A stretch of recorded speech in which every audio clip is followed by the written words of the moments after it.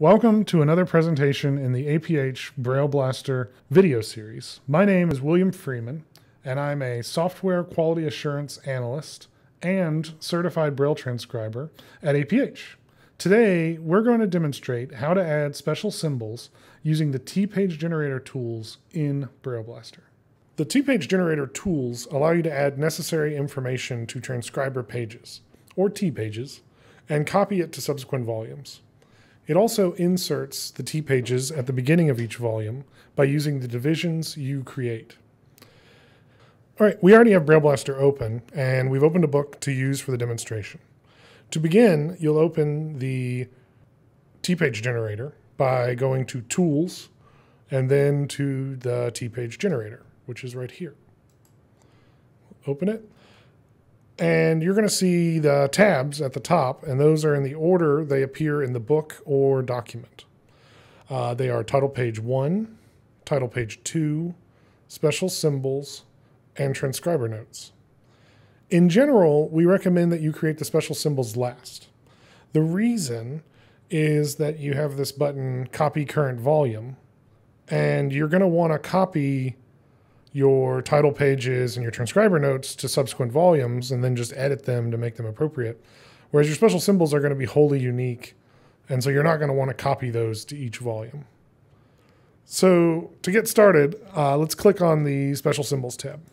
First, you may be wondering what we mean by special symbols. Special symbols are characters or marks that convey a specific meaning on their own, or phonetic meaning, or stress to a word or character. And they don't necessarily appear very often in Braille, so it's good to remind your reader what they are.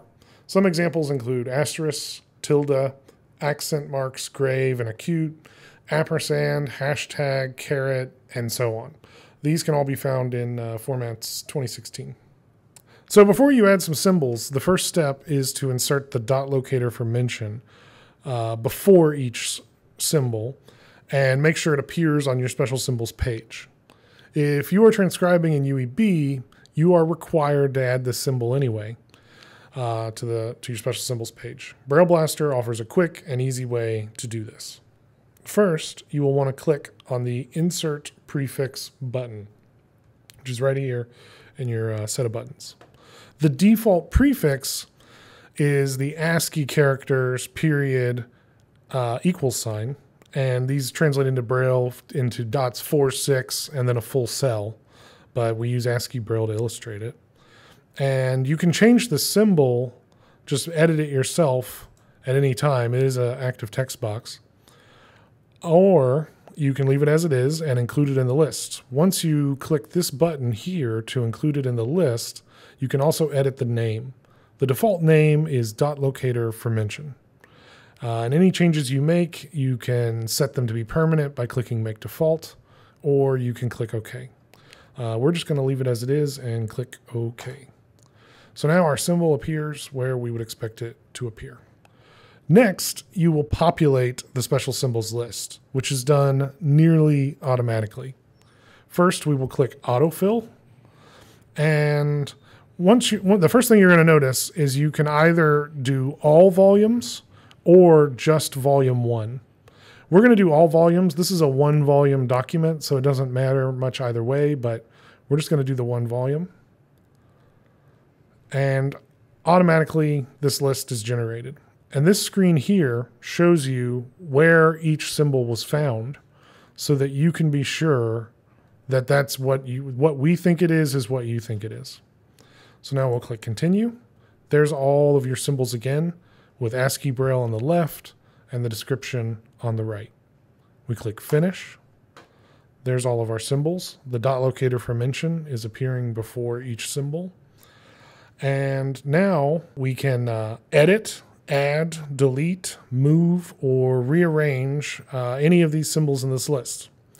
I will point out, though, before you rearrange anything, that it is already arranged by dot complexity according to the rules of UEB and Braille formats 2016. So if you want to add a symbol, you would click the Add button, which then opens the Add New Special Symbol dialog box. You'll have 3 fields to complete: type, ASCII symbol, and description. So first, you choose either symbol or heading from the type drop-down menu. The heading will allow you to add a heading to your special symbols list, while symbol will add just a symbol. We're going to add a symbol. So then you would put in an ASCII print letters of the Braille. We're going to make a transcriber defined symbol. So I will do @ $SF. And so this will be a smiley face. The @ symbol makes a .4. The $ makes the ED contraction, and then SF for smiley face. And now I will write smiley face as the description. Alternatively, I could have picked it from the list of symbols that already exist. So you click pick from list, and here's all of the available symbols. It is quite a list. We even have a Naria. I'm not sure what that is. So now I will add my smiley face, and it gets added automatically to the bottom, but I can click rearrange. You get a little warning. The table will be arranged by cell complexity according to Braille Formats 2016. Continue. I will say yes.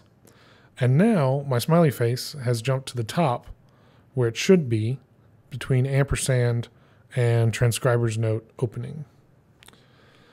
So if you want to edit a symbol for whatever reason, you just select the symbol and then you click edit. It opens up the same box that you had before to add a symbol, but now you have the option to change what it means. You can also change the placement automatically on your own, so manually.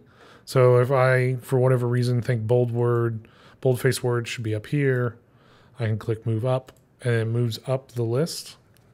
Or I can click down and it moves down the list. I'm going to take it back to the proper format though. You can also remove a symbol if you feel a symbol was added inappropriately, or the algorithm that detected the symbol didn't detect it properly. You would just highlight it, click delete, and the symbol is deleted.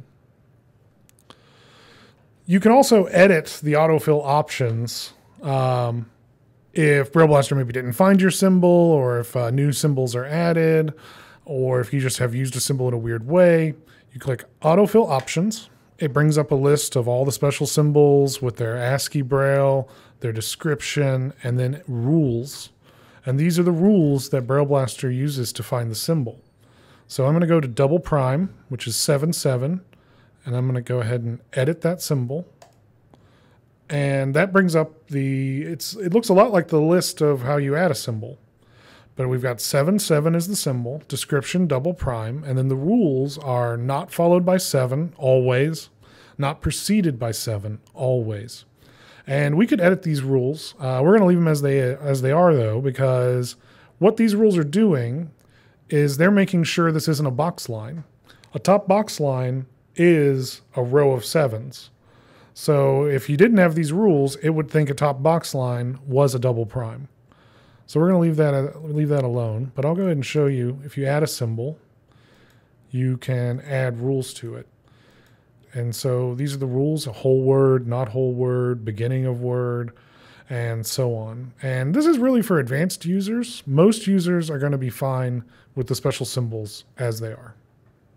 When all the T-page information has been added, click OK at the bottom of the screen, and BrailleBlaster automatically processes and inserts the new T-pages at the top of the volume, which may take a moment, but it's still faster than doing it manually. Especially if you have multiple volumes, BrailleBlaster is going to insert each in front of its appropriate volume. And you can even add, I've only filled out the special symbols tab. I have not filled out the title page or transcriber note tab. But when I click OK, it will go ahead and insert what I have. And that's how you add special symbols using the T-page generator tools. Be sure to check out our other presentations in the APH BrailleBlaster video series. Additional BrailleBlaster documentation can be found at BrailleBlaster.org. Braille Formats, Principles of Print-to-Braille Transcription 2016 can be found at BrailleAuthority.org, and the UEB Rulebook can be found at ICEB.org. Thank you.